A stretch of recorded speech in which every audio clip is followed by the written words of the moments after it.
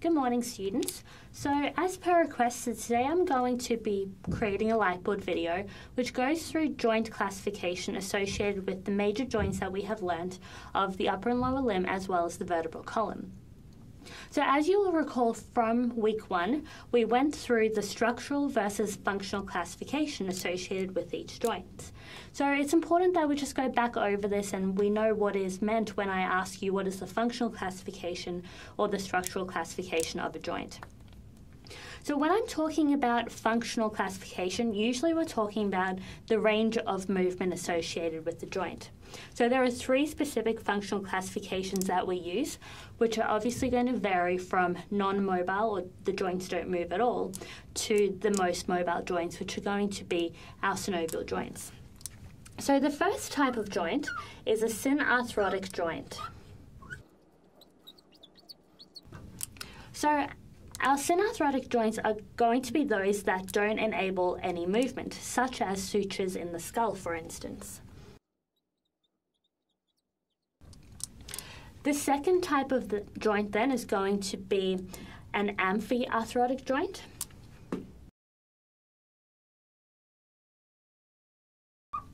So our amphiarthrotic joints are going to allow some movement to occur, but not a great deal. Our most common types of joints, though, especially those associated with the limbs, are going to be our diarthrotic joints. So these are then going to permit the highest degree of movement possible, and we tend to classify this movement using the number of planes that a joint can move in. So we'll just write these are going to be highly mobile. Okay, so then when we're talking about the structural classification associated with the joint, this is going to be what is the material or the material composition that is actually linking bones together. So this is going to be the type of connecting material associated with the joint. So again, there are going to be 3 different types of joints in terms of their structural classification. So the first one is going to be our fibrous joints. So our fibrous joints are going to be made up of dense connective tissue, and there are 2 types of specific fibrous joints that we are interested in and that we have learnt. So specifically, if we draw this out here, the first kind is called a suture. So I'm sure you would have come across the term suture before.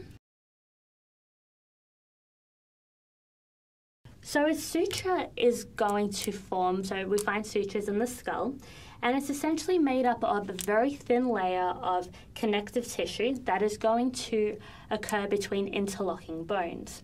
So our fibrous tissue types or our fibrous structural types, such as a suture, are designed so that they're not going to permit any movement. So this, in fact, is going to be a synarthrotic joint. So if I just draw this in a different color. So a suture is classified as. The second type of fibrous joint then that we get is called a syndesmosis.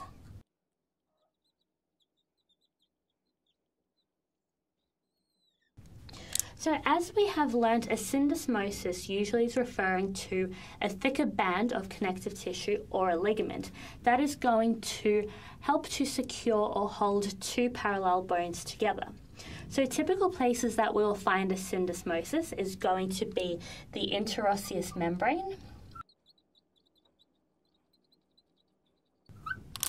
which we're going to find between the bones of the forearm, such as the ulna and the radius, or the bones of the lower leg, such as the tibia and the fibula. We're also going to find syndesmosis in the joints of the vertebral column, so specifically when we're looking at the joints associated with adjacent neural arches. So our zygoepiphyseal joints, for instance, the ligaments associated with those joints will be syndesmosis, as well as structures such as the ligamentous flavum that we've learnt about. Because these are more associated with joints, they do allow a slight degree of movement, so we don't say that they are synarthrotic joints, they are actually amphiarthrotic joints. So as the ligamentum flavum, so as the vertebrae are actually moving, the ligamentum flavum has some capacity to move.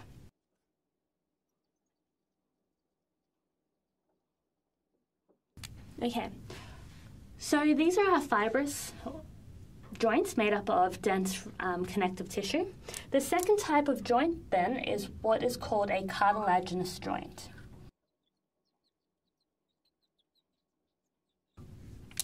So our cartilaginous joints, again, we have two subclassifications associated with these.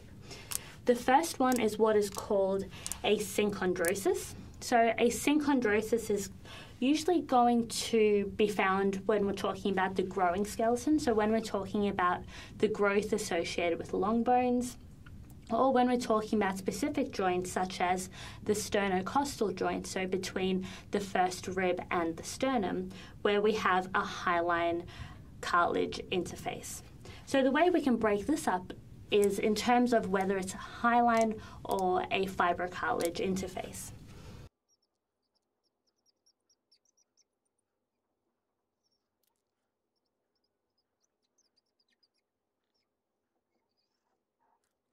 So then our hyaline cartilaginous interface is going to be consistent with a synchondrosis.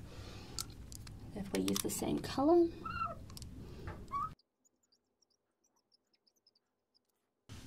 And then for our fibrocartilage joints, we then have a symphysis. So remember, when we speak about a symphysis, we're going to find them in between the adjacent vertebrae in the form of the intervertebral disc, and we also find symphyses where we have two bones joining each other that are typically going to be load-bearing, such as in the pelvis where we have the pubic symphysis. So the structural or the functional classification associated with cartilaginous joints are then going to be amphiarthrotic joints. So they're going to permit a small degree of movement. The last one then, because I have run out of room on that side of the light board, is going to be the synovial joints. So our synovial joints are going to be the most common joints. The interface associated with synovial joints is going to be ligaments. So if I start up here drawing our typical synovial joint, so with the synovial joint specifically, there are 6 different types or classes of synovial joint that I expect you to know. So I think what is important first is to actually talk about the characteristics associated with all the different types or classes of synovial joints. So for a joint to be classified as synovial, it has to have a fairly unique composition. So firstly, I'm going to just change a couple of colors over here.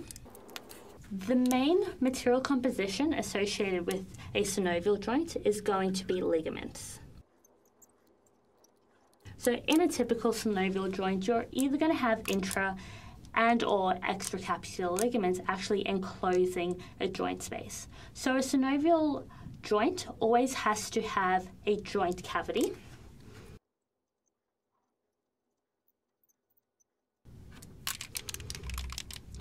And in this joint cavity, it is going to have a synovial membrane. It is going to have intra and extracapsular structures. It is also going to have synovial fluid, which is going to function to help cushion, protect, and provide nutrients to the joint space. So if we draw out a typical synovial joint, so if we use the colour pink for this, so imagine we're drawing a representation of the knee, for instance. So up the top here, we're going to have the femur, and we know that the femur is going to articulate with the tibia. We know that we will never have bone-on-bone contact because that consistent rubbing of the bone is going to cause further damage. So what we do in fact have on the periphery of the bone, we have a cartilaginous structure which is made up of hyaline cartilage, which is going to be our articular cartilage. With any synovial joint, we're then going to have a capsule or a joint cavity enclosing it. So if we draw this as, change colour. So if we draw this as our capsule, on the inner lining of the capsule, we're going to have our synovial membrane. And it is this synovial membrane that is going to be excreting or producing the synovial fluid, which is going to be located or running within that joint space. We're also going to have a series of intra and extracapsular structures. So we know that with the knee, for example, that we're going to have our collateral ligaments, which are helping to secure that joint capsule by anchoring it to the bone. We also have intracapsular ligaments that we know is going to be our cruciate ligaments. We know that in that space too, so a synovial joint is going to consist of an amalgamation of connective tissue as well as cartilage, and then obviously we have bone. So we know that we also have the menisci, and then floating between all of this, we're going to then have our synovial fluid. So that is going to be the typical structure of any synovial joint, regardless of the type or the class. So what I'm going to do now is actually go through the different classes or types of synovial joints that we have learned through the semester, just making sure that you are aware of the common movements associated with each of them, as well as the range of movement associated with the different types or classes of synovial joints. So specifically now, I'm going to draw out and provide you with pictures and details associated with each of the different types or classes.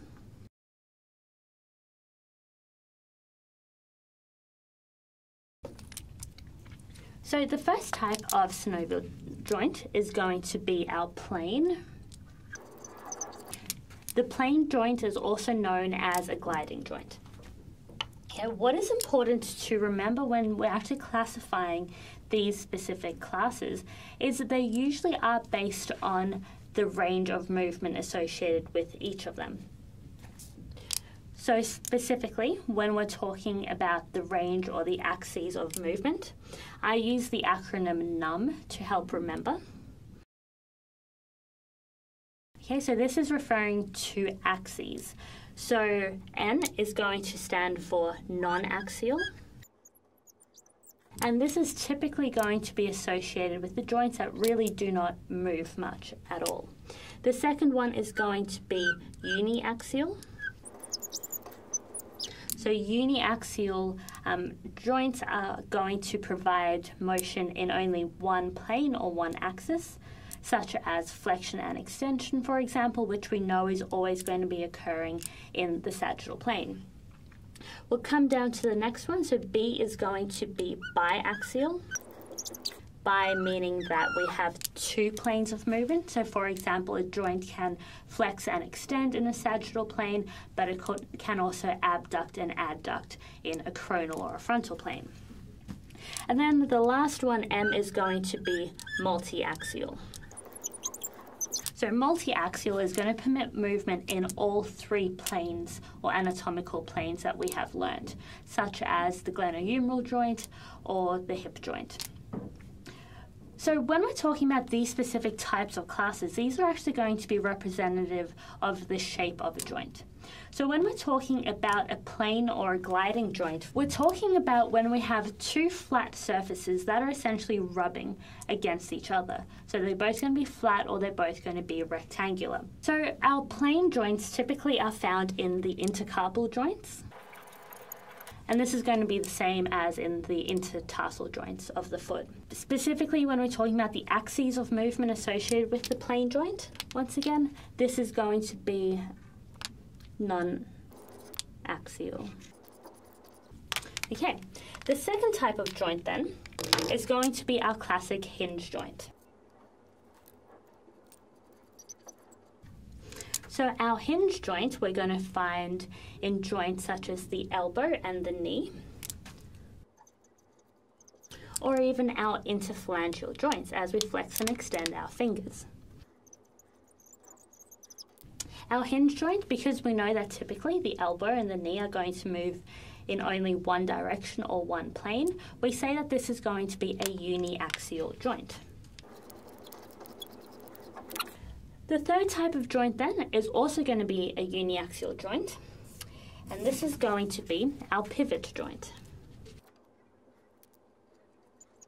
So pivot joints are typically going to be found with our proximal radio-ulnar joint, for example.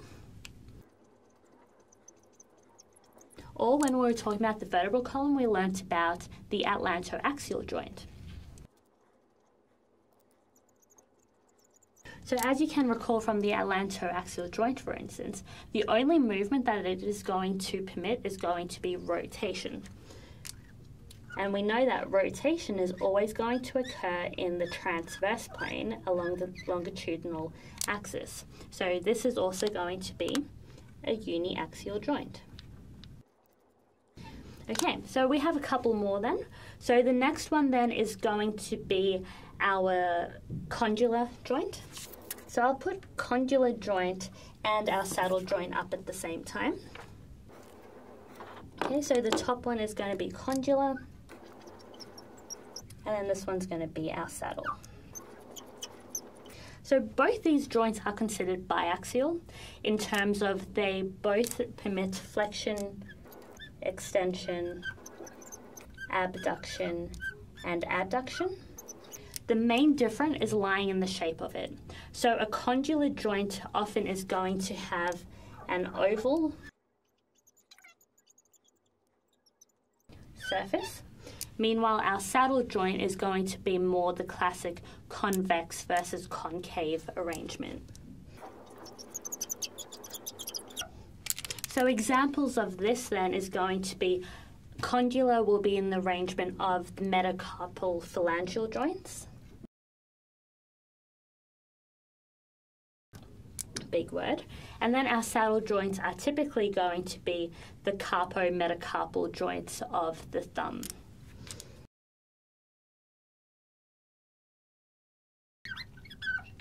And we say that both of these are then going to be biaxial.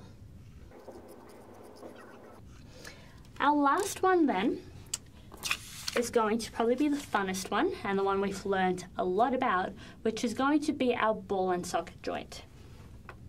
So if I put our ball and socket joint over here. So our ball and socket joints are going to permit the highest degree of movement. So we know that the shoulder, for example, we can flex and extend the shoulder. We can also abduct and adduct the shoulder. We can also conduct circumduction or rotation, as well as internal and external rotation. So this is going to cover all three of those anatomical planes that we have learned. So we say that our ball and socket joints are going to be our multi-axial joints.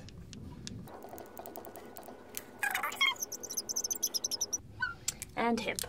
Okay, so I hope this provides you with a review or an overview associated with the joint classification. So remember when I talk about the functional classification, it is going to be the degree of movement. So we use the acronym SAD. So we have our symarthrotic, amphiarthrotic, and diarthrotic. Our diarthrotic joints are going to be all of our synovial joints. So know that with the synovial joint, when we describe them, we talk about the axes of movement. So if it's non-axial, uniaxial, or multi-axial, as well as the shape. So the shape of the joint is typically going to be correlated with the degree of movement. Okay, so I hope that this provides you with an overview associated with the functional versus structural classification associated with specific joints. So just keep in mind with the functional classification, we're talking about the degree of movement. The structural classification is talking about the composition of a particular joint, and the two go hand in hand. So for example, our synovial joints are obviously going to be diarthrotic joints. The material composition is going to be ligaments as well as our classic synovial joint structure in terms of the joint capsule and the contributing material. Thank you very much for your attention this morning.